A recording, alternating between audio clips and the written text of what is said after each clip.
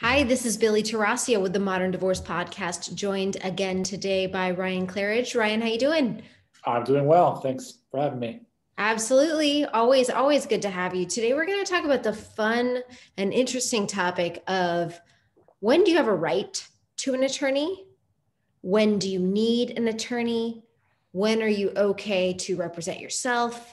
And when can you use a paralegal to assist you? This is obviously something that comes up a lot. And Ryan, you've recently had a couple experiences with this that has kind of led us to have this conversation.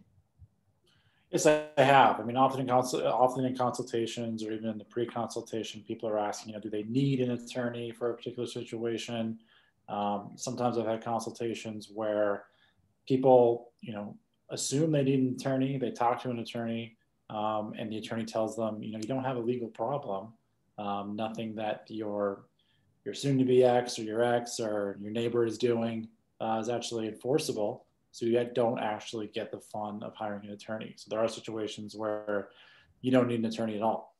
Yeah, it's true. It's true. And knowing that beforehand and figuring out what's a legal problem versus what is a different type of problem and what are my other remedies is not always easy. So let's start with Miranda warnings. Everyone has heard you have the right to remain silent. And then, et cetera, et cetera, et cetera. If you cannot afford an attorney, one will be provided for you. When does that apply? That only applies when you are being arrested or when you are facing criminal charges. We've all heard it on Law and Order and Cops, but if you remember, that's only in criminal proceedings.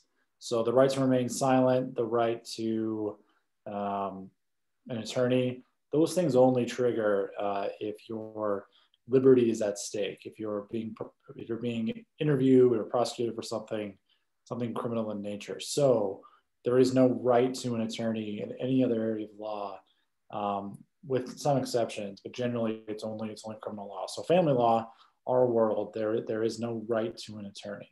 Yeah, I'm glad you brought that up. One of those exceptions is if DCS is trying to take your kids. That is another circumstance where you would be provided an attorney to represent you, because of course, having your kids taken away is such a huge deal. Now, many people in family court face the same thing, and many people have argued that there should be some sort of a right to legal counsel in family court, but there isn't. And you, as a pro per, is what we call it in Arizona, where you're representing yourself, you are held legally to the same standard as an attorney, which can be very, very difficult. And yet 80% of people in family court generally do represent themselves. So this decision of figuring out when you can represent yourself is really, really tough. And so in general, Ryan, when do you think people need an attorney? I think in family law, maybe more than any other area of law, it's the most emotional area of law, right? Not only is it a court of equity, so feelings and fairness are important, but something deeply personal to the litigant, right? It's their kids, it's their life savings. So I always think you need an attorney when you cannot, emotionally separate from the case at hand. And the law, is relatively black and white, but our personal lives, our marriages are not. So I don't think that anyone should really be their own attorney if there's anything that's contested, especially in family law, because it's just so hard to separate the fact from the emotion. That's part of the reason you hire an attorney. I mean, they listen to all your emotions and then they translate them. They tell you, which things are important to tell the judge, which things aren't relevant. So I Yeah, think the in family law, filtering is so hard. You're absolutely right. You have such a small window of opportunity to tell your story, and figuring out which part of your story to tell is one of the most difficult things. right, and that's one of the most productive things in talking to an attorney. A lot of times, the things that the clients think are not important are very important and can be very helpful. And then a lot of times, there's just things that are, they matter in the grand scheme of things, but to the judge who has a very limited amount of time, like you said, don't matter as much. So I would say in family law, the only time, or you probably don't need an attorney if you understand what's happening and there's no dispute. So if you're, getting divorced and everyone agrees it's going to be 50-50 parenting time, we're dividing everything in half, then you're probably not going to go into an adversarial proceeding. You're probably going to proceed by consent decree. So you don't need an attorney to represent you in court. What you might want to do is prepare the documents yourselves, or have a document prepare the documents for you, and then have an attorney just look them over and make sure maybe the other party isn't trying to trick you, but maybe there's just a mistake that'll save both parties some time and some aggravation down the road. So that's the situation. Absolutely. I think that's a great point. If you are not needing to go to court because the two of you agree on everything and the paperwork's done properly, then you probably don't need an attorney. Right. The other possible situation is you are going to court, but the other party is not going to show up. At that point, you probably don't need an attorney. Correct. I would say the other situation where you do not need an attorney, I deal with this not infrequently. I'll be in a consultation and the potential client is telling me that the opposing party is going to call the police on me if I do this or I don't do this. And a lot of times the threat to call the police is something that's not, the family law can't touch, something that is already governed by the decree. So I'll call the police if you let, your parents, the ex-in-laws, the outlaws now watch the kids. Well, that's probably not, if you're not divorced yet, that is definitely not counter to the law. If you are divorced and it's not spelled out in your decree that certain people cannot watch the children, assuming they're safe people, have driver's licenses and no, criminal record and aren't using substances, the police might not even come. And if they do, they'll ask for the divorce decree, maybe. And if there's nothing in there that is, against the decree, then there's nothing in there against the law. And that's really a hollow threat. Now, the person threatens to call the police over and over and over again, and then you had a consultation and I've told you, sorry, well, congratulations, you don't need my help. Maybe the avenue is you file an order of protection to stop the harassment, the fear of calling the police. But even there, you probably don't need an attorney, maybe until the actual hearing itself. Yeah, absolutely. Do I need a lawyer if my spouse has one? I would say that's probably true, but unfortunately true. You do not want to. Now it depends what the attorney was hired for. You might get a call from your soon-to-be ex-spouse from an attorney's office, and it might be that attorney saying, "Hey, look, your wife is here, your husband is here, but they would actually like to take a collaborative approach. So just so you know, I've been meeting with your soon-to-be ex-spouse for about 20 minutes. As long as you're willing to kind of waive that, and that attorney can assert you that he's going to represent both of you and just preparing the documents or maybe being your mediator, then you can actually use the same attorney as your spouse. It's rare, but it's not that rare. There are lots of mediators who are also attorneys that do that. If it's an adversarial process, if you thought things were going smoothly, or maybe you knew they weren't going smoothly and another attorney has been hired, then you probably need an attorney just to level the playing field, because you do not want to go to court. As Billy said earlier, when you're your own attorney, you're held to the same standard that the other attorney is. And he went to law school, presumably passed the bar, and this is his or her only case, where it might be your only ever time in family court. So 9 times out of 10, if the other side has an attorney, I think you probably need an attorney as well. That being said, hiring an attorney or your other spouse, hiring a particular attorney does not change the facts, does not change the law, but it can definitely, you want to present your case the best way you can. And some judges are great with pro pers. Some judges, it's the end of the day and they aren't as gracious, because they don't have to be. You're treated the same way as the other attorney, as if you were a practicing attorney. So I would say you probably need an attorney if your spouse has an attorney. Yeah, you brought up a lot of great points there, and a lot of there's some things I want to talk about in what you just said. So many times, like what you said, a client could come to us and say, hey, we want to get a divorce and we agree on almost everything, or we're very close. And we are hired at that point to be the attorney for one person. If we've consulted with a lawyer, we are their attorney, but we are sometimes hired as their attorney to settle a case. Right. It happens a lot. Now, I've seen this go both ways. I've seen it be very successful. And I would like to think that we at Modern Law do this all the time and do it with integrity.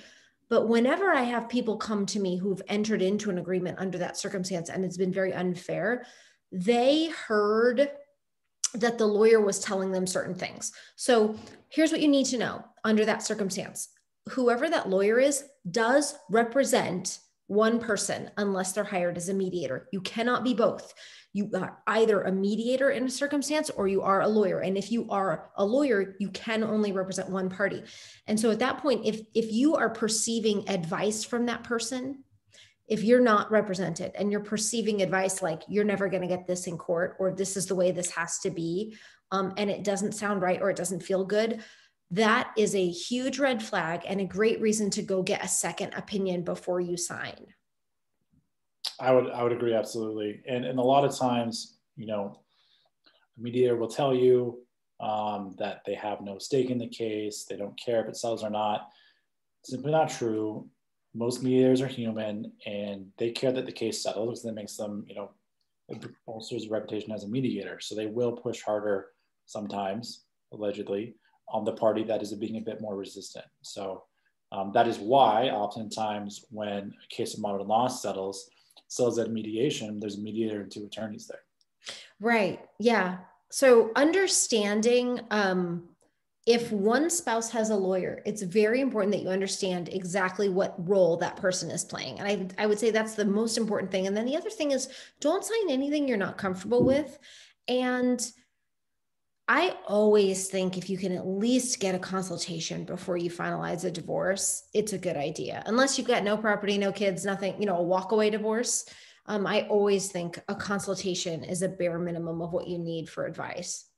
I would agree. And even if you get a call from me and I'm the opposing party, and I'm really friendly, you have to understand that it is an adversarial process and the attorney represents their client, and that's it. As nice as some attorneys can be, an attorney that is employed for someone else does not have your best interests at heart. Only because they can't. Oh, sorry, go ahead. Only because they can't, right? Because they right. have someone else's. They only have one client. Right. The reason conflicts rules exist is because we have duties. And that duty means when you hire a lawyer, they're on your side. They have to be on your side. That's the way it works. If they're not on your side, they are subject to ethical violations. So it can be tricky and a little confusing. And it really is different when a lawyer is acting as a mediator. Those duties are not there. Now, here's one situation that's really hard. Do I need a lawyer if my case is high conflict? These are hard, especially post-decree. So these are cases that go on for years and years and years. And many times people simply cannot afford to have an attorney represent them forever. What can you do? Well, kind of similar to the previous scenario, if you're in a high conflict case, it's usually not just because the facts are complicated, it's usually because the other side is being aggressive, right?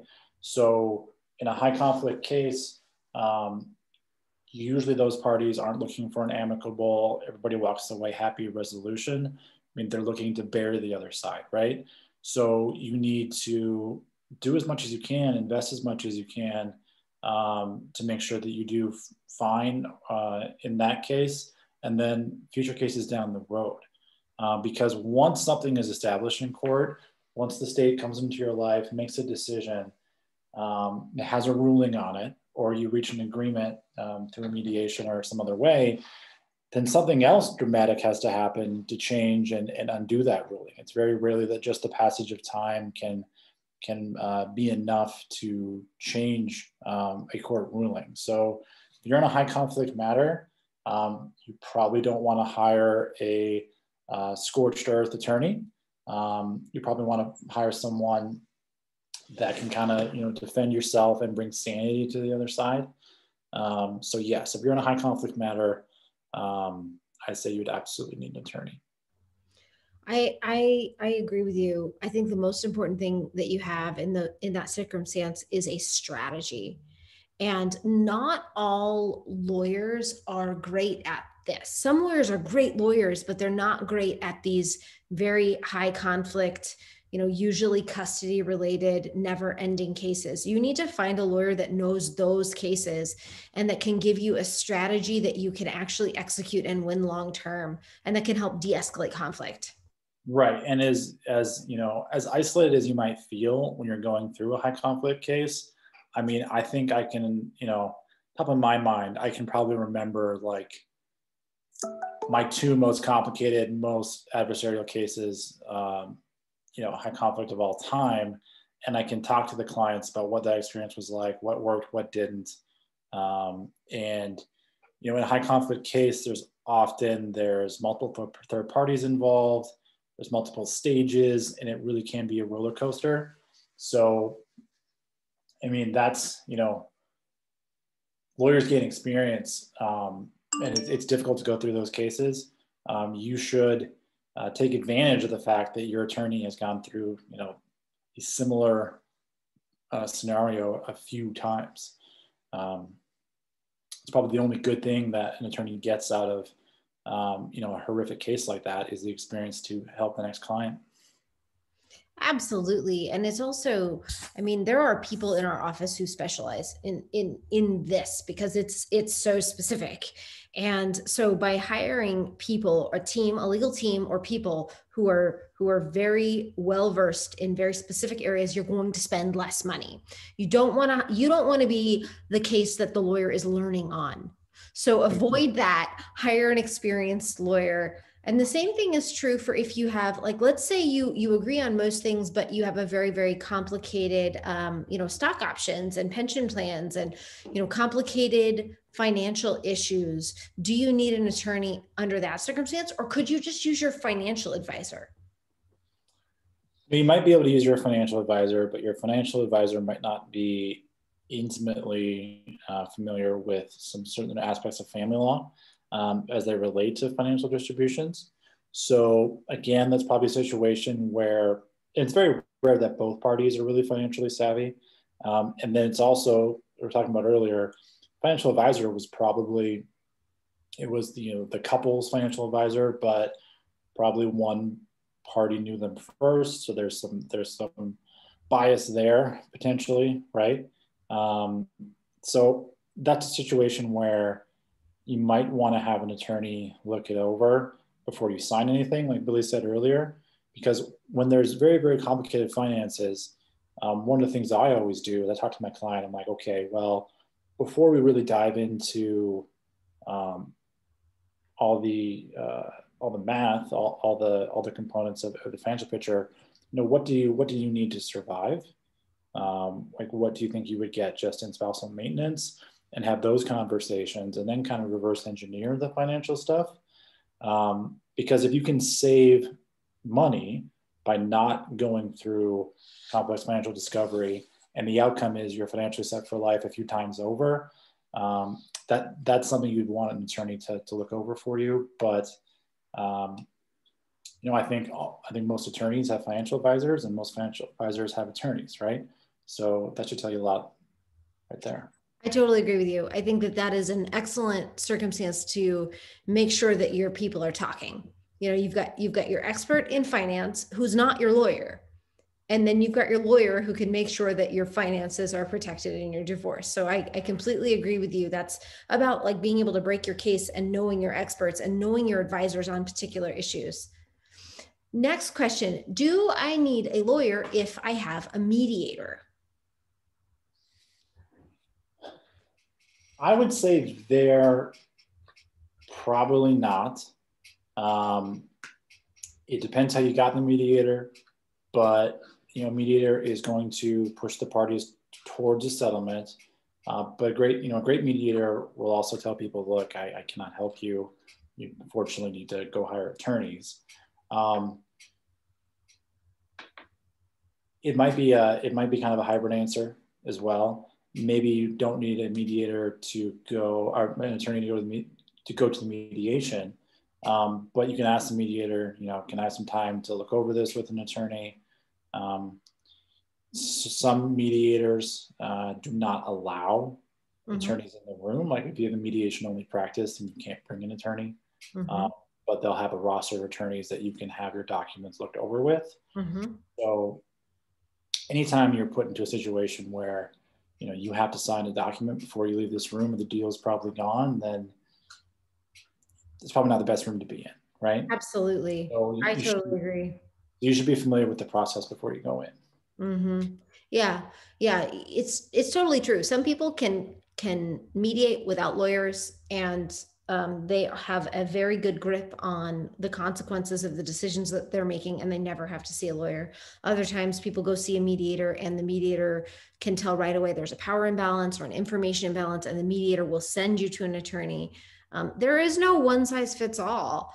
Like, your case is unique, your circumstances are unique, the dynamic of your relationship is unique. And so you just have to figure out the best plan for you, and know when you're in over your head. If you feel uneasy, go talk to somebody that you can trust. Correct. And when you reach a mediated agreement, there's certain language in there that says, in layman's terms, you weren't drunk when you signed this, you understood it, and no one put a gun to your head, right? Usually all those things are true, but you still might feel pressured, and you still might just might not understand, but you want the process to be over, right?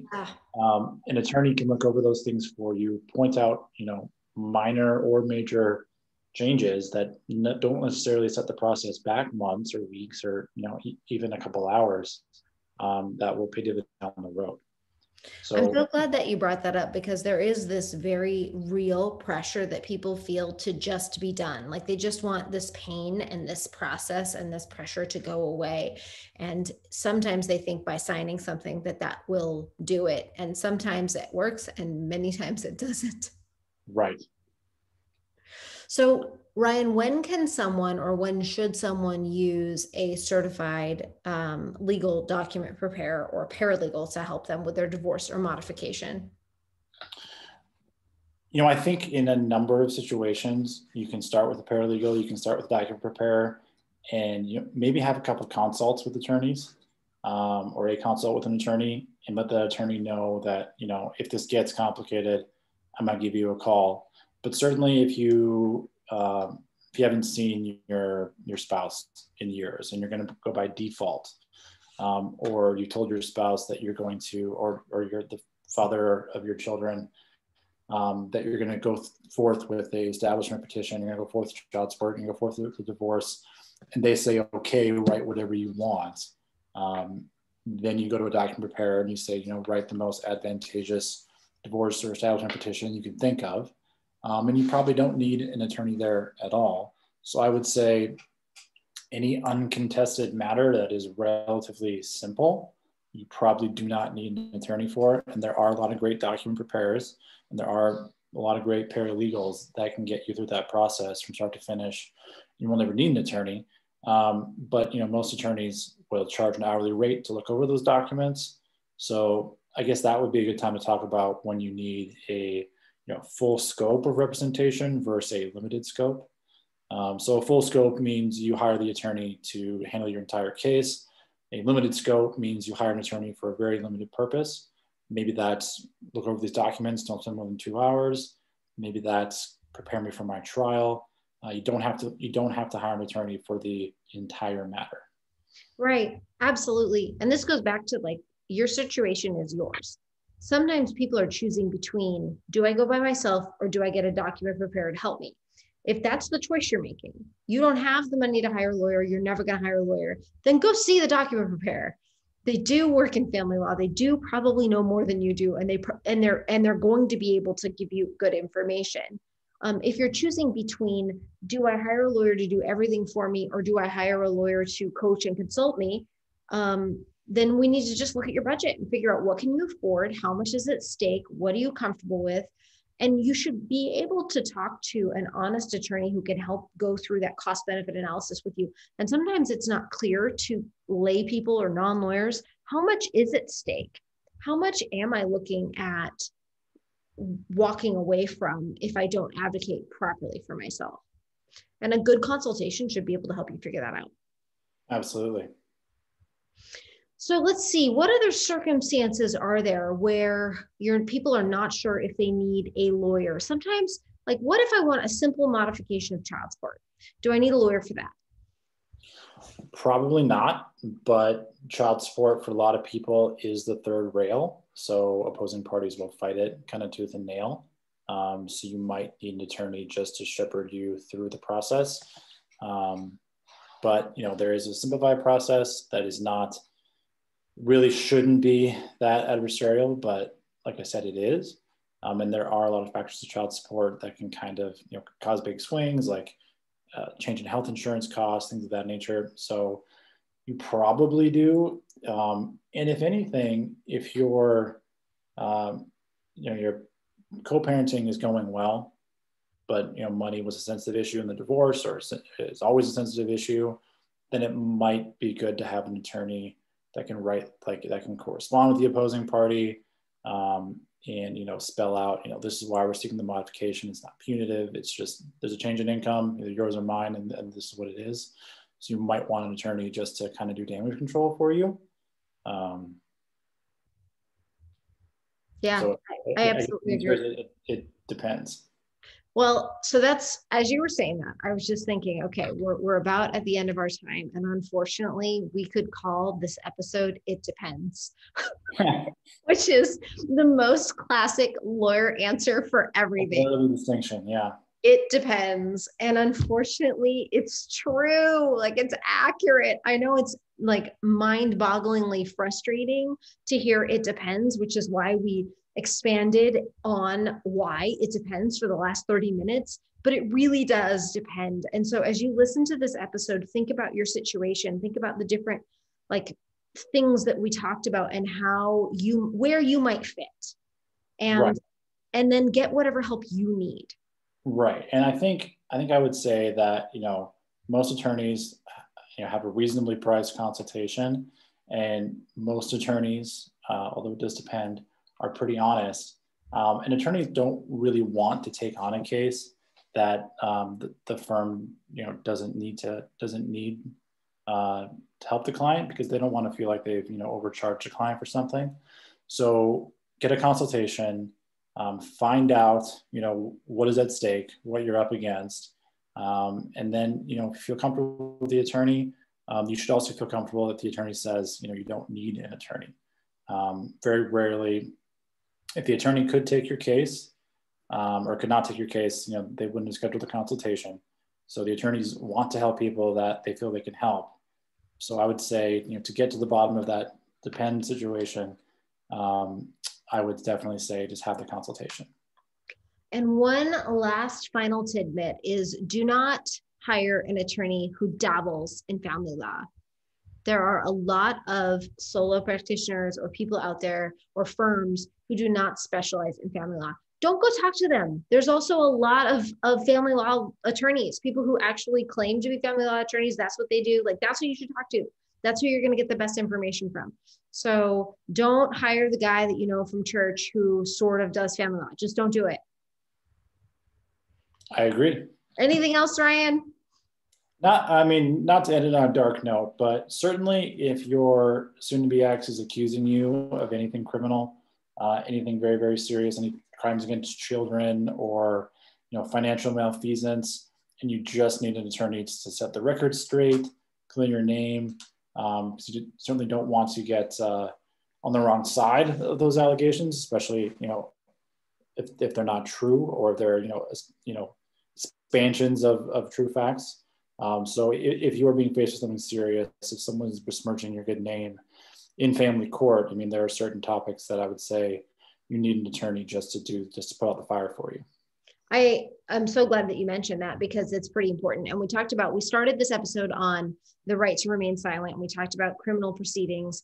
And the right to remain silent is specific to criminal proceedings, but the Fifth Amendment is what is a constitutional right to not incriminate yourself. And if you're being accused of something in family court, it could have massive, massive consequences, not only with your children, but also for your criminal case. And so I'm glad that you mentioned that, because it is a big deal. And if you've been accused of something wrongly, you need to talk to an attorney. So you're just 1,000% right. Thank you. Thanks for your time today. We'll talk soon. Absolutely. Bye.